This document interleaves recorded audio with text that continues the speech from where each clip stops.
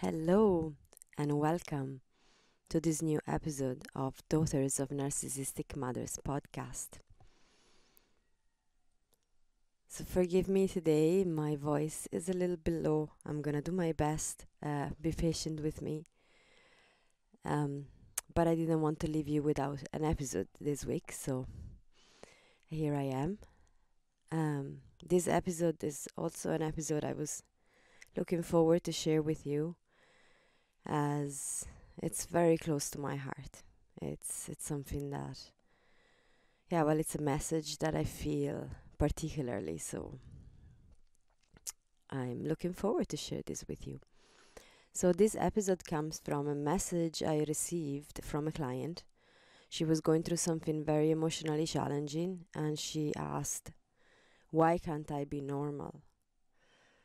Have you ever asked that, within yourself or out loud? Have you ever been jealous maybe of what you consider to be normal people? Maybe other women who seem to have normal relationships with their mothers. I certainly have, many times, and with plenty of tears to go with it too. But what is normal? Is normal what we see, for example, on social media? The polished snapshots of people's lives? Is that what normal is? Is normal what most people allow others to see?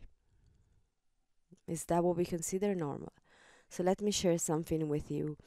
When I started this work, which is over 15 years ago at this point, I thought I was the only one with a dysfunctional family. I thought I was the only one hurting and with messy thoughts and with uncontrollable emotions. I thought I was the only one feeling broken, feeling not enough, in need to fake my smiles, not to crumble, in need to pretend all the time. I thought I was the only one with a mother like mine. I thought I was alone. And I could not have been further from the truth. It didn't take me long, as I met others within safe containers, to realize that I was not alone at all. So many are hurting inside as they're faking smiles, just like I did. So many feel broken and not enough. So many don't know how to deal with the amount of strong emotions that come up. So many have dysfunctional families behind closed doors. So many feel like they need to come up with various strategies and levels of addictions to be able to cope. And no judgment here, I'm right there with you. And I'm grateful for every story that has been vulnerably shared with me along the years, thanks to the work that I do. It made me feel less alone. It made me realize normal is an illusion.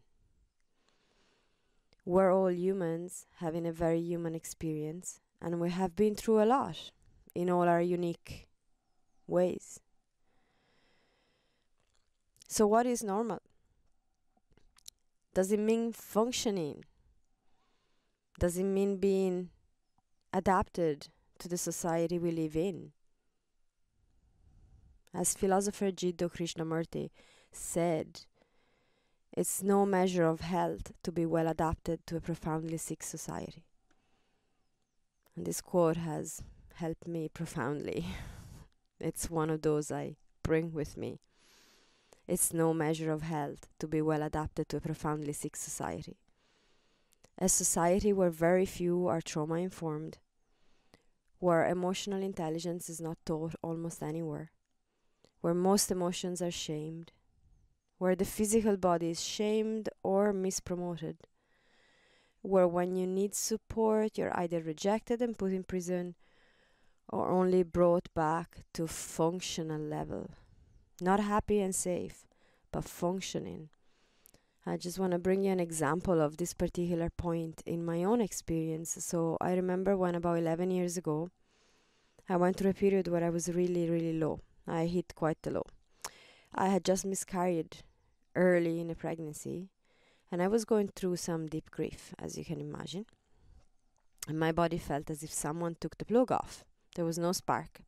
I was so tired all the time and with no motivation to do anything. Speaking to my mother only made it worse, as she kindly reminded me that depression runs in the family, so that it was in my DNA and I could never escape it, which I now know being complete nonsense. There are plenty of studies showing that genetics has nothing to do with that.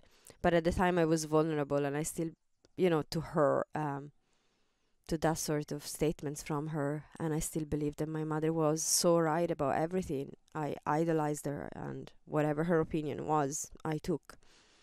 So I ended up going to the doctor, and he said that there was nothing wrong with me physically, which I thought would be good news, but he was almost apologetic about it. I still remember it. He was like, "I'm so sorry." And I had a heart attack when he said, "I'm so sorry." I was like, whoa, what's coming to me now? And he goes, "No, I'm so sorry. There's nothing wrong with you." And I'm like, well, okay, why are you sorry?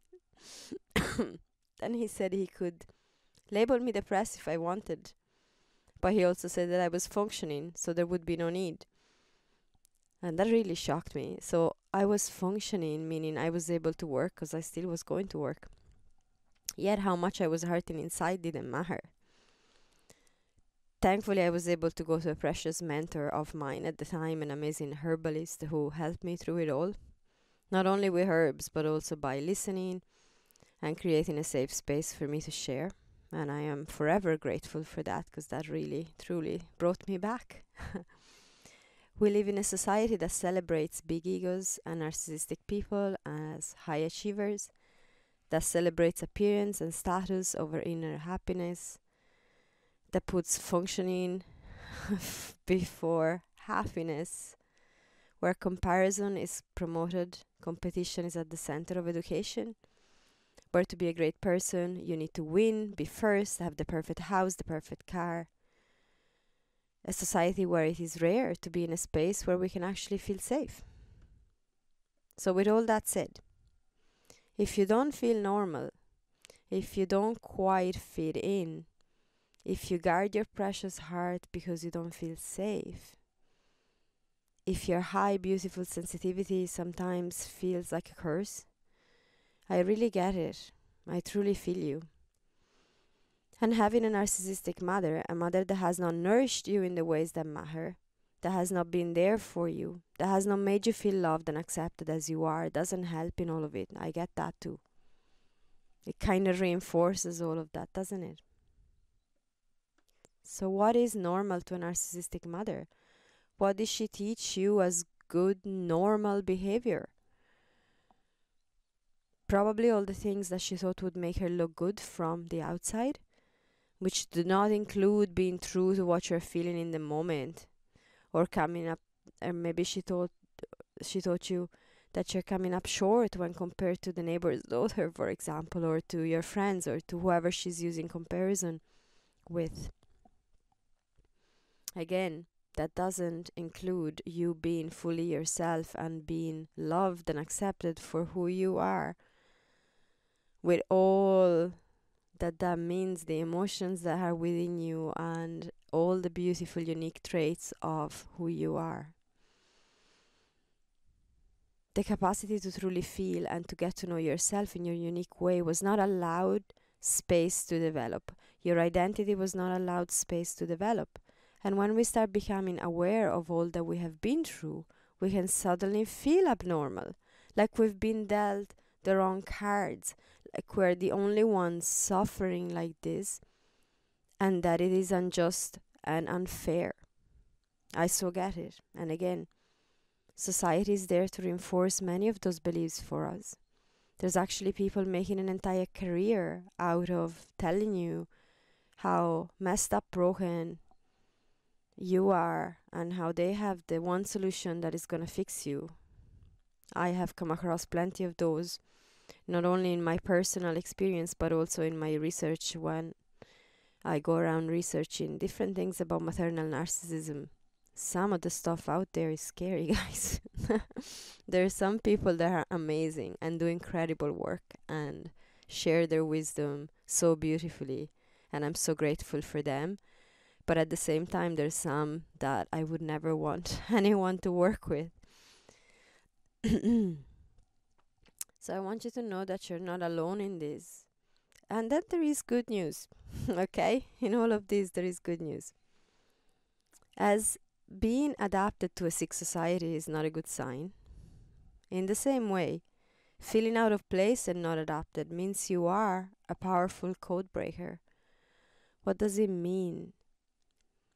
It means that through the awareness you are gaining, through the wisdom you gathered in your life experience so far, through your precious, precious sensitivity, through your capacity to see through BS with incredible accuracy, through your commitment to yourself and through your inner exploration, you hold the power to break the cycle of pain, not only for yourself, but on a larger scale. Okay? That's important. I want you to really feel that. Take it in. Gandhi said, "Be the change you want to see in the world."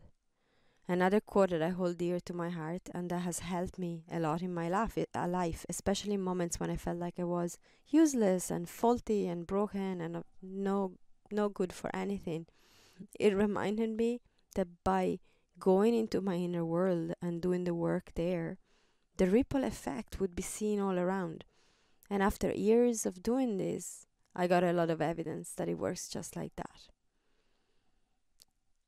So you hold the power to change this society for the better. The power to break old patterns that are not helpful anymore and the ones that never were helpful. As you do that within yourself, the ripple effect spreads around you and into the world. Think about the amount of people you interact with every day.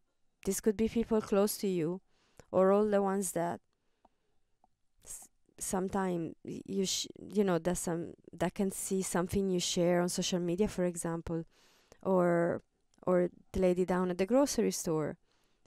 Each time you do or say something, it spreads. Each smile that you give has a ripple effect.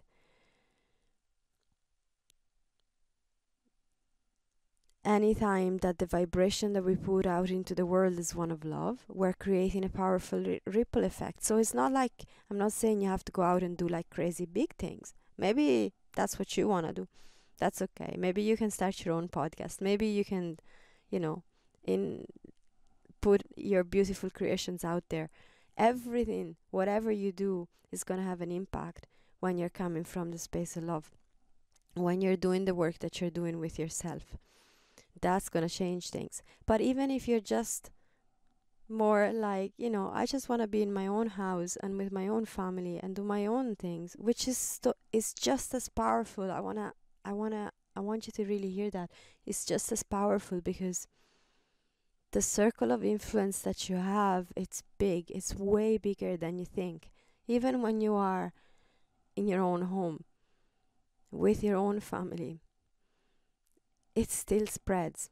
It's energetic. It's not down to how much popularity or how many people you reach. It's an energetic work.